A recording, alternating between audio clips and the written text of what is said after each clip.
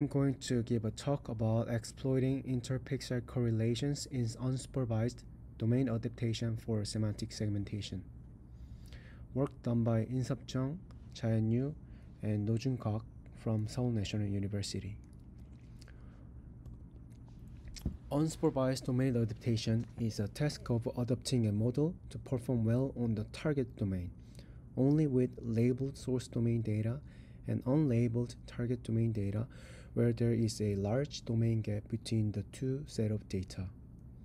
The key idea is about how to use the unlabeled target domain data along with the labeled source domain data.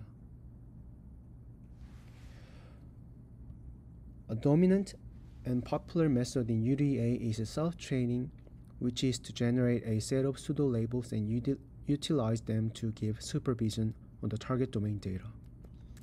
The pseudo labels are generated using a model trained on source domain or a naively adopted model. However, as it can be seen in this figure, these pseudo labels are not always correct and can be very sparse. Therefore, this work suggests a method to overcome and complement the defects of self-training with pseudo labels. This paper proposes a method of transferring the domain-invariant knowledge of the interpixel correlation from the source domain to the target domain. Interpixel correlation is a domain-invariant knowledge that can provide extra knowledge to the model. For example, car pixels are usually located on the road pixels, and the fences and trees are usually located on the side of the road pixels. So this method tries to capture these pixel-wise correlations and transfer it to the target domain via a self-attention model. Specifically, we employ a self-attention model to give extra guidance on the output of the segmentation model.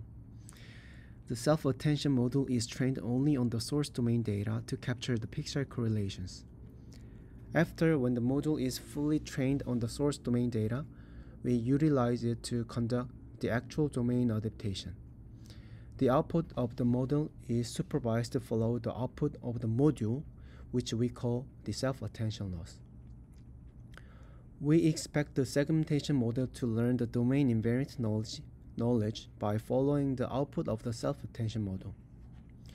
The segmentation model is trained with both the self-trained loss and the proposed self-attention loss.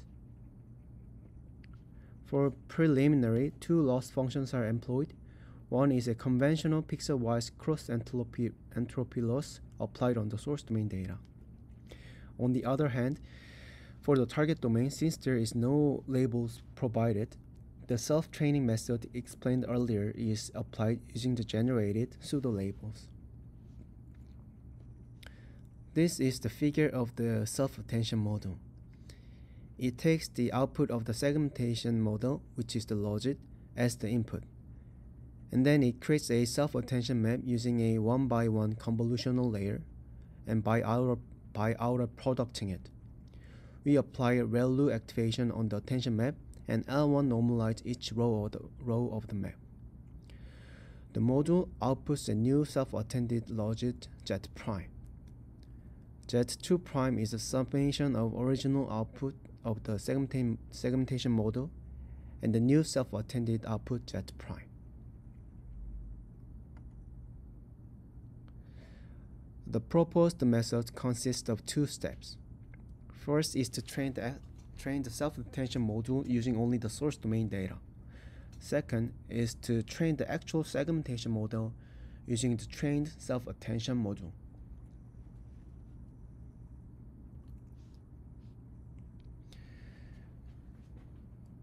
For the first step, we train the self-attention module only on the source domain to make it learn the domain-invariant interpixel correlations by utilizing the given labeled source domain data, which can provide correct supervision.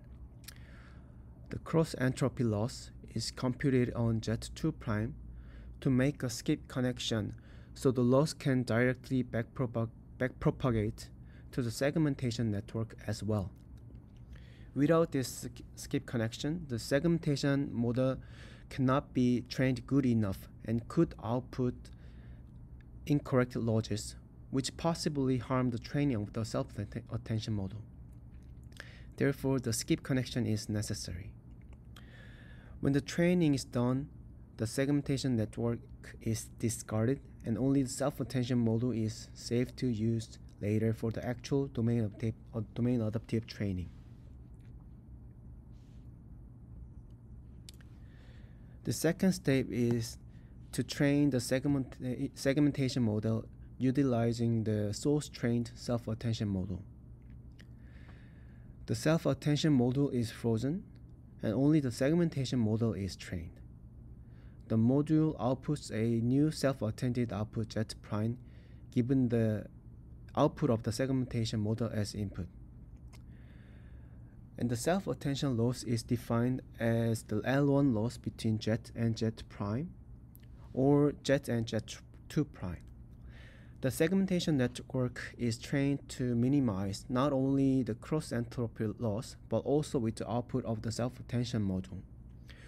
By minimizing the L1 loss with the output of the module, the segmentation model learns additional pixel-wise correlations provided by the module. The overall loss is defined as the sum of the cross-entropy loss and the self-attention loss. The overall loss is defined in two ways based on whether the self-attention loss is computed on both domain or just the target domain. The choice of using equation 8 or equation 9 and equation 10 or equation 11 is analyzed in the ablation study and quantitative analysis. These are the experiments of the ablation study and the comparison with other methods. As it can be seen in the table 1, the different choice of loss design shows different performance based on different source domain data.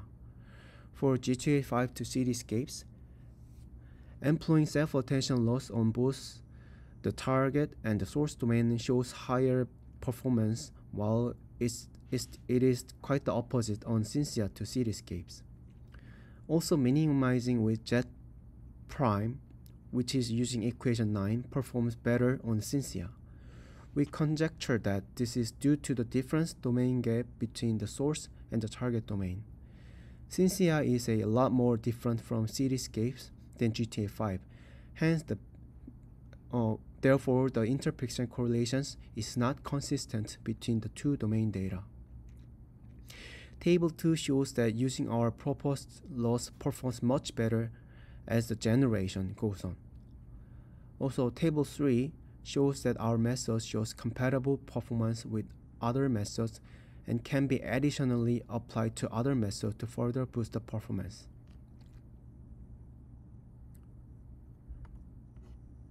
These are the qualitative and quantitative analysis. The quantitative analysis shows the entropy of the output as the iteration goes on. It clearly shows different aspects based on different source domain data. On Inseop, using 8 shows much higher entropy, which we conjecture that this is due to the larger domain gap between source and target data. Also, in the qualitative analysis, we can clearly see that when applying our method, the model much better captures the pixel-wise correlations and focus more on the targeted objects. So in summary, our proposed method tries to transfer domain-invariant interpixel correlation from the source domain to the target domain by employing a self-attention model which is pre-trained on the source domain. The proposed method is simple and does not require complex and heuristic algorithm, yet very effective. The method supports self-training by overcoming the defects of noisy pseudo labels and extra knowledge provided by the self-attention model. This is the end of our presentation. Thank you for listening.